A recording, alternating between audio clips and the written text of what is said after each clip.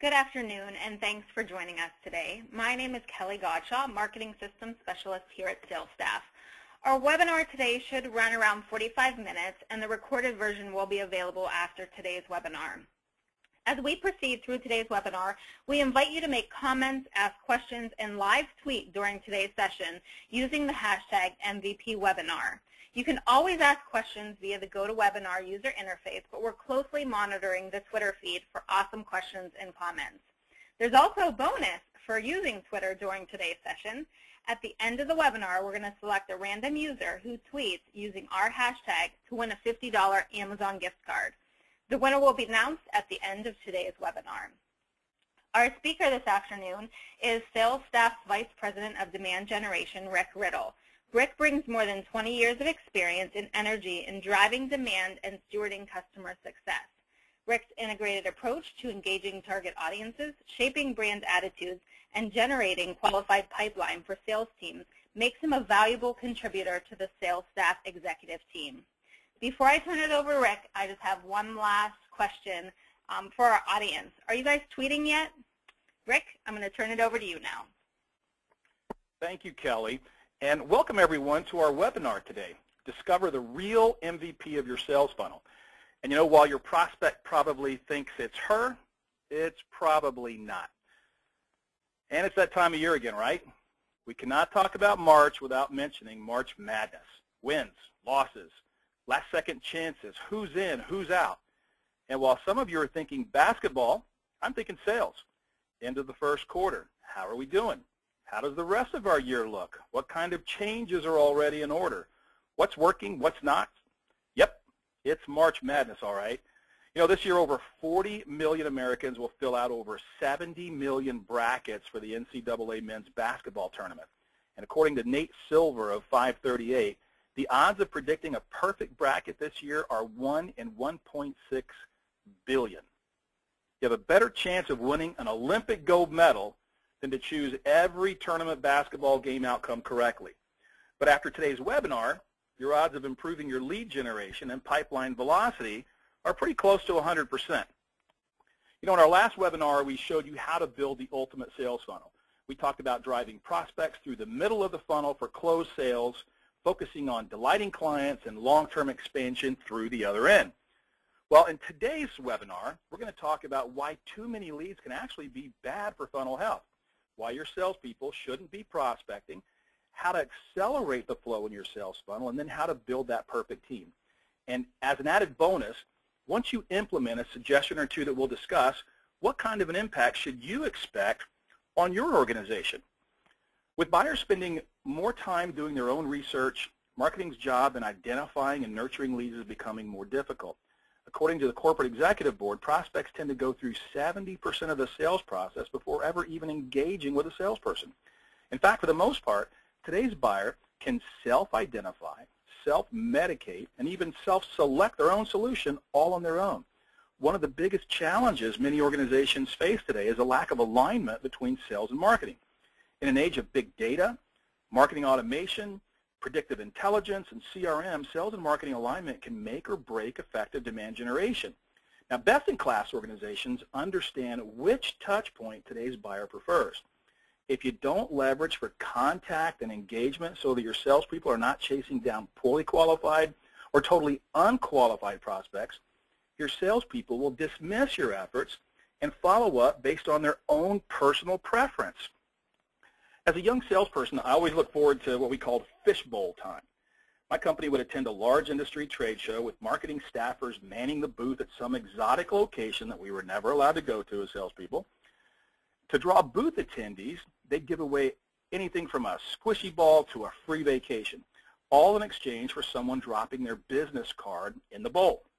After the show, they'd high-five one another for a great show, another massive number of leads collected, then bring the bowl back to the office and dump them all out, dividing an equal number between all of us salespeople. I'd take my new batch of leads and begin right away looking for any company logo I recognized or a title I felt comfortable calling. It wasn't long before I realized that I was probably doing all the wrong things. And so I'd learned that if I was not going to be at the trade show myself, If I wasn't going to be there qualifying prospects myself, in the booth myself, and hoarding all of the good leads for myself, then marketing's lead gen efforts were wasted on me. Now, and also as a young sales rep, I wanted every single lead I could get my hands on. My best leads, by the way, didn't come from marketing. They came from friends, family, client referrals. Unfortunately, for those early prospects of mine, and I'll apologize to all of you right now if any of you are here during this webinar, each of you got the same pitch from me, and always the same treatment. No buy now, no call back from Rick. Every sales leader, by the way, probably faces a similar dilemma. You need to have more sales-ready leads faster than competition. And your CEO is probably asking you right now to sell into brand new markets and win more business than last year. And maybe the leads aren't the problem. Maybe the problem lies in how they're being managed. There's no such thing as too many qualified leads. Don't get me wrong. No such thing as too many qualified leads. Not having the appropriate lead qualification system as part of your overall revenue plan, now that can be disastrous. So how do we fix that? I think there's 5 critical ways, and here they are. First, one of the best ways to hold your marketing and sales teams accountable is through a service level agreement, or an SLA. In an SLA, marketing and sales mutually agree on the level of service one expects from the other, and then they hold each other accountable. Don't overcomplicate it. A good starting point could be that maybe marketing will deliver a certain number of sales accepted leads, or SALs, based on a particular prospect profile, and at a certain quality for sales each week or each month, quarter, whatever your period is, and that sales will work that certain number of SALs and then report back to marketing on the results. Everything that salespeople do ties back to one metric: revenue. Sales pros are hired, fired, promoted, and recognized based on their ability to land dream clients with a company. And as a 25-year sales veteran, I can't think of a single compliment, nor do I have a plaque on anywhere on my wall rewarding me for my cool prospecting skills. Simply put, if you're part of a demand generation effort for your company, every single action you take, from profiling your ideal prospect to number of touches, types of touches, engaging conversations, influencing, qualifying, should be tied to getting your salespeople in front of the very best prospects for your solution offering. And by integrating data and technology, you power your demand generation practice so that you can achieve repeatable, predictable, and scalable revenue results. Now, your salespeople need to understand their prospects better, right? And they need to tailor their approach to the individual buyer. But how can they communicate effectively with someone about whom they have very little information? Or the information is nothing more than an automated lead score? Well, they can't. And that's where sales enablement comes in. Marketing should enable both ends of the conversation. While making content available to engage and inform potential buyers on the prospect side of the conversation, marketing has to also arm sales reps with lead scores, engagement tools like playbooks, and activity history with the lead qualification person on the sales side. And by the way, it's not a one-and-done process. Both marketing and sales leadership needs to continuously focus on quantifying contributions that ultimately convert to revenue. Rather than have a let's get as many leads as possible plan, I prefer a no prospect left behind mentality.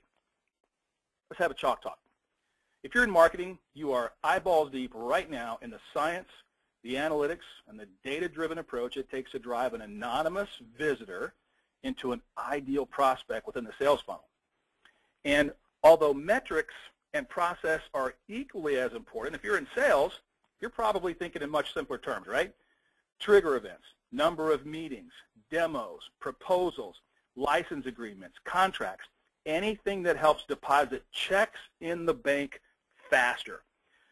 You know, oftentimes salespeople just simply can't rely on marketing to generate enough leads to meet their sales targets, or they just don't have the luxury of a demand generation machine in place to help. So if they want leads, they have to prospect. I did for years, and that meant lots and lots of cold calling and making my own sales appointments. Some of you on the phone are probably doing that right after this webinar. By the way, there are a few things that as salespeople we hate more or that demotivates us more than prospecting. But if your pipeline's not full of qualified prospect, what's the alternatives? So I'm not saying that sales pros should not prospect. Hear me right. I'm not saying that salespeople should not prospect. It's just that your salespeople are the wrong people to do it. They're an expensive resource and you need them to be in front of prospects, actively selling, not spending time researching and identifying opportunities.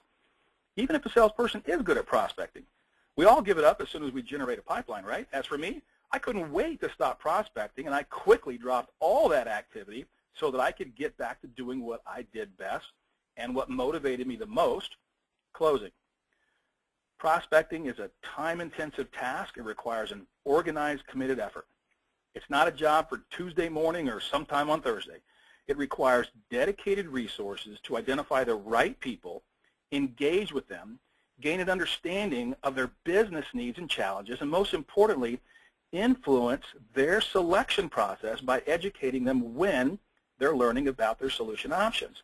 Finally, with more and more complex buying decisions being made by multiple people on the buy side, it just makes sense to specialize on the sell side too. For the most part, prospects don't care who they talk to, as long as there is value in the conversation. In the B2B sales world today, it's savvy to build some consensus lower in the organization among, say, researchers or influencers before the decision-making executives are open to even getting involved with you. Utilizing lead qualifiers to manage those opportunities is not only more effective for your organization, it's also in alignment with how B2B buyers engage today. So unless you enjoy the peaks and valleys, feast and famine approach to acquiring new business, prospecting should never stop. It should be a perpetual activity, which is why it should be done by someone else other than salespeople. According to Marketing Sherpa, 61% of B2B buyers send all leads directly to sales. However, only 27% of those leads will ever be qualified.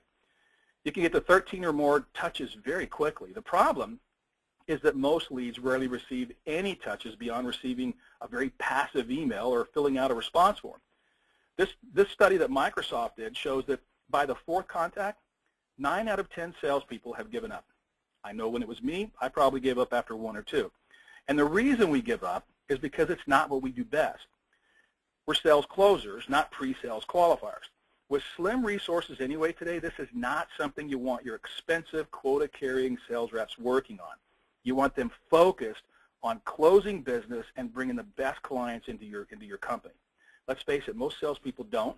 They won't, and it's a pain to get them to do it anyway, right? You won't come close to making your number with sales doing the initial follow-up. You want someone whose sole job it is in life to pursue your leads. Make sure they're a fit. Guide their engagement with you, and then and only then connect them to sales. So let's talk about how to accelerate those lead flows through your funnel. And by the way, if you're using Twitter today, remember that we're trying to extend this conversation across social media using the hashtag #MVPWebinar. So go ahead and type in any interesting comments you have or you'd like to share with the Demand Gen community or any questions that you have for me. Just go to hashtag #MVPWebinar. So pipeline velocity. By the way, if you know this equation, good for you. If you use it, even better. If you don't, here's a quick little lesson. Knowing just the value of your sales pipeline is rarely enough. You must be able to gauge the speed at which opportunities progress from stage to stage and the average sales cycle time it takes to get there. Establishing a pipeline velocity metric specific to your company allows you to accurately predict sales results. It also helps you determine the actions and the activities that you need to ensure adequate pipeline for future sales periods. So let's look at these 4 variables. And with these, you can build a basic pipeline velocity calculation that will help you predict future sales and whether or not they'll increase or decrease based on your current business conditions. And it's very simple. It just simply says, let's take your sales accepted leads. Now, these are the meetings. These aren't marketing qualified or a prospect list. These are the marketing qualified leads that when nurtured, sales agrees and accepts that they're ready for a conversation. You take the number of those sales accepted leads, you multiply them by your win rate in your company for your brand and your solution right now, and then you multiply that by your average sales price for your average deal size. Then you divide that by the average length of your sales cycle. Simply put, you're trying to get the ball in from one side of the court and score on the other. So let's take a quick look. By the way, the larger the number, the better your pipeline velocity rate. In this comparison, let's put the onus on demand generation, not sales. Win rate and average sales price remains the same by simply increasing the number of sales accepted leads by 2 and reducing the sales cycle time from 60 to, say, 50 days. you'll be improving your pipeline velocity by 44%. And as you become more confident in the accuracy of this metric, you can continue to fine-tune it by adding additional variables. Maybe with training, your win rates improve. Maybe you've got something to add to your product and your average sales price improves. Maybe you're selling enterprise deals instead of transactional deals. All of those things fit together to build a pipeline velocity number. If you get it above 4, consider yourself really, really golden. Above 6 is just lightning quick and good. So larger gains are possible by increasing deal size, improving win rates, but if you put the onus strictly on your demand gen team, number of meetings, and improved cycle time, you can still get that same improvement. So now that we've got a couple of concepts underway, let's go build that perfect team. What does that perfect team look like, and how do we specialize to do what we said we're going to do? Here are 3 basic functions of specialization. Now, again, moving the ball up the court. Let's start on the left. That ball is our marketing qualified lead, and we've got a score. So first place of specialization is the inbound lead rep. They bring the lead into play, if you will. They qualify leads that are found through your website, your chat line, or your phone. The sources of these leads are search engine optimization, blogs, referrals, webinars like this, social media, and content marketing. But again, they're finding you. These reps, by the way, share attractive, relevant, engaging content to earn that prospect's attention. But again, they're finding you. If you need to find them, then you have an outbound prospecting rep. They proactively find and develop new leads. They prospect into targeted accounts to develop new sales opportunities from stale, cold, dead, dying, inactive accounts.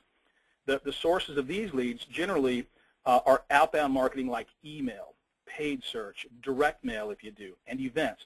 They directly seek out prospects by pushing your message out. Keep in mind that in both cases, by the way, excuse me, these reps do not close deals, but they create and qualify new sales opportunities and then pass them on to sales to close. Your sales closers, by the way, these are your quota-carrying reps who close the business. They're the scores. They can either be inside or outside reps, but their main goal is to score. You don't want these guys, you don't want these gals doing anything but closing business. And for some organizations, there's a 4th position, account manager or customer success rep. These are the ones who are responsible for client onboarding, client success, ongoing account management, upsells, cross-sells, renewals. Again, if someone needs to be dedicated to making customers successful, it's this person. It's not your closer. If someone needs to prospect and find new business, it's an inbound or an outbound rep. It's not your closer. In fact, I like what Aaron Ross wrote in his best-selling book, Predictable Revenue. Your prospectors should not close. Your prospectors should not respond to inbound leads. Your prospectors should not act as a part-time telemarketer for marketing who want them to fill their events. Your prospectors should prospect. So, sales gets paid to close business. Marketing gets paid to send leads to sales that will close. Trouble is, neither party knows for sure which leads are most likely to close. The key to every lead management process is to have a human being tied to a phone-based function that sits between lead generation and sales opportunity management. What they do all day is follow up on leads for marketing, and then based on a set of qualification criteria, decide which ones should go forward to sales, which ones should be continually nurtured by them personally, and which ones maybe should be passed back to marketing for some other automatic nurturing. When you have a qualified lead, you don't want a sales rep to call once and leave a voicemail like I used to do. You want someone whose sole responsibility is to reach your best prospects, address their issues, ensure that they're a good fit for your solution, and then and only then get them connected with your salesperson. Craig Rosenberg writes a blog called The Funnelholic. He says that you can run the best integrated campaign, but you will fail if you've not built a lead qualification process that includes a solid lead qualification team. Now, whether you refer to them as market development reps, lead qualification reps, lead generators, business development reps, I don't care. Don't call them inside salespeople, by the way, because they're not. They're not inside salespeople. They are demand generation folks. This is a must. You got to have these B2B people on your team today. These are the folks that are the true most valuable players in managing your sales funnel. These are the MVPs.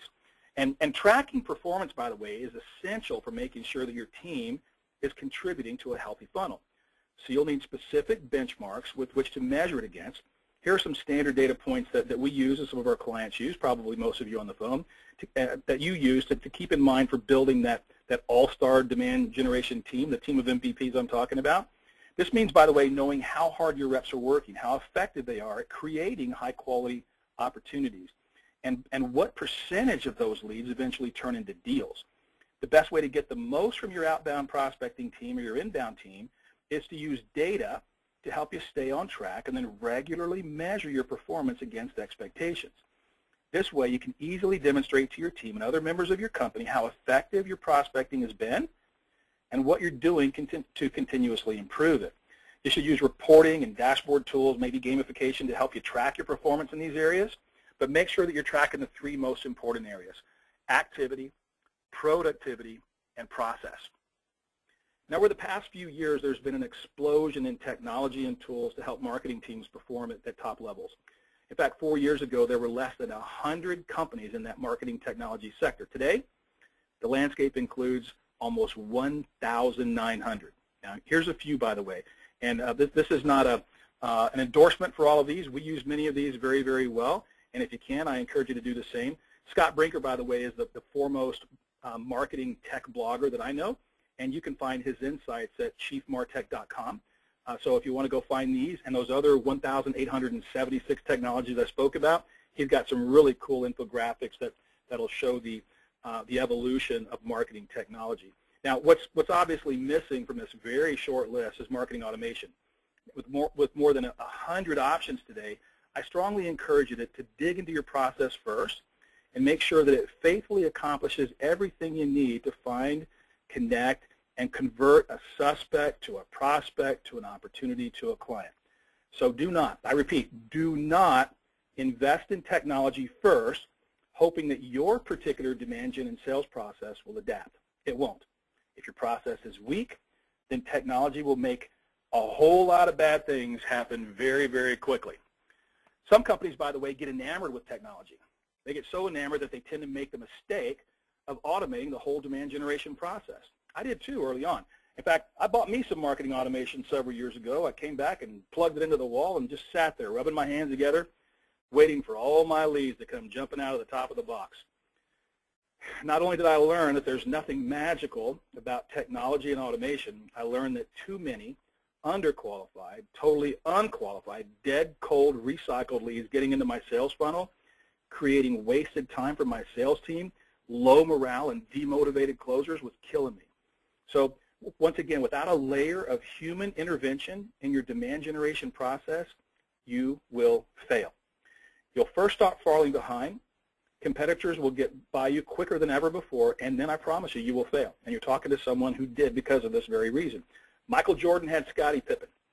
Batman had Robin, and your sales team needs these MVPs in charge of engaging live time with prospects to address issues, challenge their qualification, by the way, grade their interest, and then and only then introduce them to your sales team. Now, if I was going to only show you one slide today, and if you were only going to take one slide from the presentation and maybe copy it out and stick it up on your wall somewhere, this might be it. Over on the right, you see a graphic representation of the webinar we did in building the ultimate funnel of just a couple months back. And you'll see, by the way, that explore, research, all the way to purchase and use, that's what your prospect is doing. So that's not your sales funnel, that's their buying process. And in that funnel that was represented on the right, here's what's happening in the demand generation waterfall on the left. So it goes from a prospect all the way to a closed won or lost client. So your prospect, more often than not, by the way, is shopping without you. They're interacting on your website. They're downloading some of your content, watching your emails. Maybe they're even engaging in some social conversations with some of their own trusted or third-party resources, or reading a blog. They're getting your emails. Maybe there's phone calls, or they've been to an event or a particular campaign. But at some point, they really do fit, either from an implicit and an explicit standpoint, your ideal prospect profile. And maybe through an automation effort, their lead score, as they do engage more with your brand, and as they're downloading that content, viewing certain pages, you're developing a lead score for them. And once it crosses over a particular threshold, they become a marketing qualified lead. This is a person that fits our profile. This is a person that we should be selling to. and we should begin our lead qualification process based on their behavior right now. And that's where the rubber meets the road. That's that sales accepted lead. That's where your MVP of your funnel is now taking the ball and moving it down the court. They are there to have conversations, to verify the influence of who they're talking to, confirm their interests, validate that they even should be a client of yours, and then guide their journey to a sales rep. Now it's a sales qualified lead, and that salesperson is now adding it to their pipeline. It's in their forecast. You've got some revenue attached to that particular opportunity, and ultimately you will either win or lose that opportunity. By the way, you can't win or lose a lead. You can wreck them, but you can't win or lose them. So don't try to close a lead. It's not ready. That's why you have your MVPs in place. So once you close that particular opportunity, one of three things either happen. Even the salesperson can say, you know what, we thought they were ready for us, but they can't afford what we do. Or we thought they were ready for us, but they're not really big enough to use what we do. So we're going to pass that back to marketing. Let's nurture those a little bit differently. Likewise, they go forward and they either win that opportunity and it becomes an account for them to then proliferate and either upsell or cross-sell or sell a larger enterprise agreement to, or you lose them for whatever reason, highly competitive opportunity, and you just couldn't get it across the finish line. You just couldn't get it in the hoop. So in both cases, you want to analyze what went really, really well and what went really, really bad. The main point I want to talk about here is you've got three opportunities, not one. Not a lead, not a list, not a name you threw over the fence to a salesperson and said, go score. But you've got three opportunities with which to nurture this particular opportunity. The first one may be automatic. It may be while they're on your website and your marketing automation technology is running in the background. And even if you don't, they're still doing something in the background, maybe talking to a third-party person or talking to one of your current clients on the phone. But that's happening without you knowing about it. Your second opportunity is this one-to-one relationship. It's an email, a voicemail, a conversation on the phone, but it is your MVP, your demand gen person engaging one-on-one, not with that lead, not with that prospect, but with that human being who is either researching or investigating or getting ready to buy what you do. And then the final and third time, you have now an opportunity to nurture them once again. So they said they were ready. They want to buy your solution. Can they? Should they? Should you even include them in your client roster? So you've got three separate and very important opportunities to nurture that opportunity. The middle one is the most important one. That's where the rubber meets the road. By the way, I promise you that if you do some of these things, that here are some of the results that you might expect. And these are just a few, by the way. I could give you 10, 12, 15, but these are a few really important numbers that I want to focus on here. And by the way, when I talk about these numbers, I'm talking about our clients, I'm talking about ourselves. At SalesStaff, we truly drink our own champagne. Everything that we do for our clients, we do for ourselves. And so we're very, very hard on what we do. We analyze and we overanalyze, and we have a data type approach to everything that we do. Our lead conversion rates have improved as our clients have over 100% in the last several months.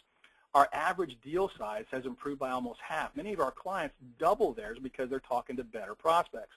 And that pipeline velocity ratio number I talked about, a couple of very simple incremental pushes of a button or pulling of a lever or turning of a dial, the simple things, if you just do it on the demand gen side, our pipeline velocity rate continues to improve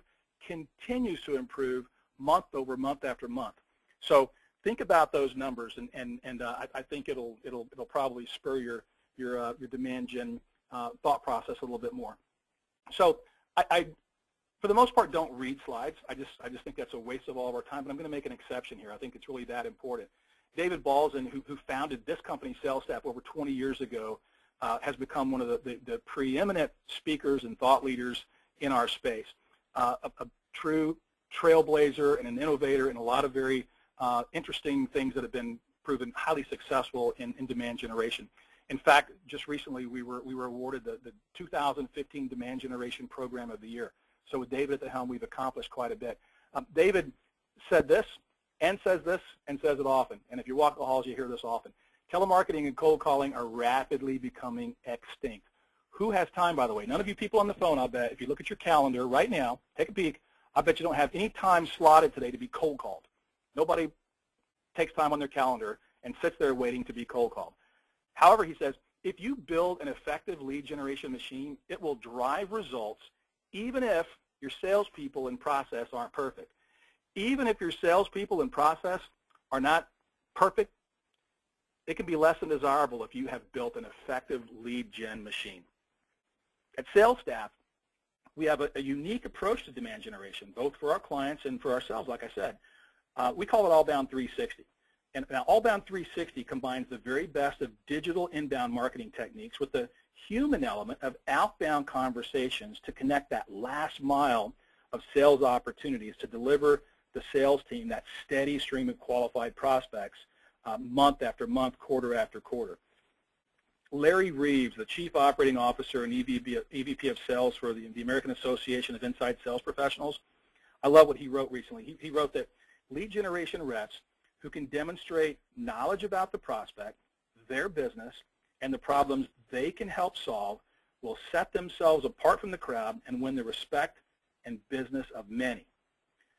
So in closing, let me encourage you to put an all-star team of lead qualifiers in place. You can do it yourself, by the way. If you can, then do it yourself. If you can't, then I encourage you to partner with an experienced organization, one like SalesStaff, by the way. But I encourage you to include these most valuable players on your demand generation machine. Thanks, everyone, for spending part of your day with us today. Best of luck to each of you for a very strong quarter close. And Kelly, I'm going to turn it back to you to see if we have any questions, okay? Great. Thanks, Rick. Like Rick mentioned, we are now going to open it up for any questions you may have for him. Please continue to submit your comments and your questions via Twitter, or feel free to use the GoToWebinar user interface. Rick, the first question that we have is somebody's asking, can I just use a good lead scoring system to automate demand generation? So can I just use a good lead scoring system to automate demand generation? Well, these are very critical marketing functions, but they can never completely replace the human touch. Never. You want to make sure that every single lead that marketing passes to your sales team is as qualified as possible. And no automated system, no technology, no matter how well designed, will do this as well as a human. Plus, having a human interact with a prospect gives you an opportunity to move the relationship forward, not the lead, the relationship.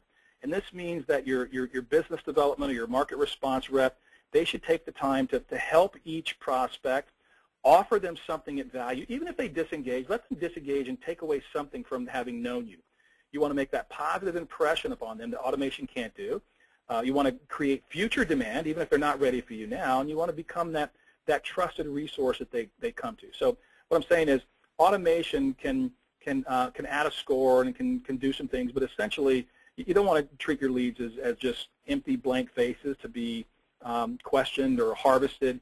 You want it to be a relationship and a company that is a good match for your solution and even your culture, by the way, and only a human being can help you do that. Thanks, Rick. The next question is, which is better, outsourced lead qualification or in-house? Trick question. Which is better, outsourcing or doing it yourself?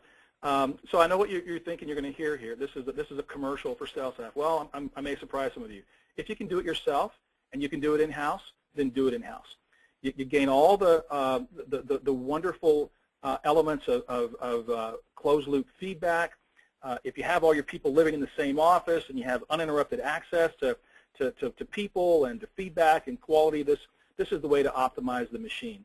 Certainly from a price standpoint, it generally is better to outsource because from an infrastructure standpoint, when I think about just what we do, and I've been a part of there's high tech, there's low tech, and POTech. POTech was me, a list of people on some recipe cards in a plastic box and a couple people on the phone.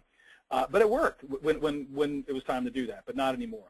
But so from an investment standpoint, we invest a significant amount in the data and the technology-driven approach that we have.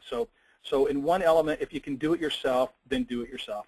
If you can't, if you don't have the investment, if you don't have the resources, the inclination, maybe it's not motivated to manage that team, because that's a team that has to be managed minute by minute every day. And you've got to have somebody walking the floor with a clipboard and a whistle calling out cadence to them. And finally, if you like to have that team ultimately become tomorrow's closers, then hire those people and train them to become tomorrow's closers. And by the way, having done both, again, good luck with that. The DNA of a basketball scorer and the DNA of a basketball dribbler is slightly different. I want my prospectors and lead gen team prospecting and generating demand. I want my closers closing. Very rarely have I been successful in taking a person with the DNA of a lead gen rep and making them become closers. It doesn't work, and so for that reason, if I am going to do it myself, I make sure there's a hard separation. So if you can do it yourself, great. If not, I encourage you to, by the way, you don't have to choose SalesStaff, but choose someone somehow and mind the gap by putting that lead gen team in place. Thank you for the question. Thanks, Rick. We have time for one more question. How big should the lead qualification team be? How big should the lead qualification? So since this is a basketball theme today, I'm guessing that you don't mean in height. So should they be 6'5" or can they be 5'6"? So I'm thinking that you mean numbers. The cost of calling an incremental lead that's not ready to become a sales lead today is very, very low versus the cost of not calling a qualified prospect and missing out on a really, really good deal.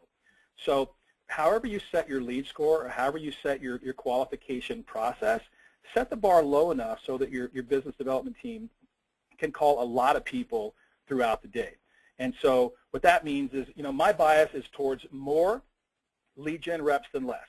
And depending on your solution, your average sales price, an incremental lead generation person on your team can easily pay for herself by uncovering just a couple of incremental deals every month, I promise you. And lastly, I'll say you can also approach it by looking at the ratio of lead generation team members to your quota-carrying sales reps. At SalesStaff, our BDR team or our business development lead generation team, we truly generate almost 90% of the sales pipeline. So we bias towards a relatively low ratio. And what I mean by that is one lead gen rep for every 2 or 3 salespeople. And if your marketing team, by the way, generates fewer leads per salesperson, or if you follow a less exhaustive follow-up sales process, or you just don't have the technology or the inclination, then your ratio can be much higher. You can have 1 to 4, 1 to 5, 1 to 6. So that's how I would approach that. So thank you very much for your questions, everyone. Thank you, Rick. Thanks for your time, and thank all of our attendees for your time as well today and for joining us. If we did not get to your questions during today's webinar, look for a response from us shortly. Our winner today for the $50 Amazon gift card and for the awesome tweets is Ann Cole, and we will be reaching out to you shortly via Twitter. If you have any further questions, please visit salesstaff.com or feel free to reach out to Rick personally. You can also reach out through social media. As always, we look forward to hearing from you. Have a great afternoon. Thank you, everyone, for tweeting with us, and thanks again. Have a good afternoon.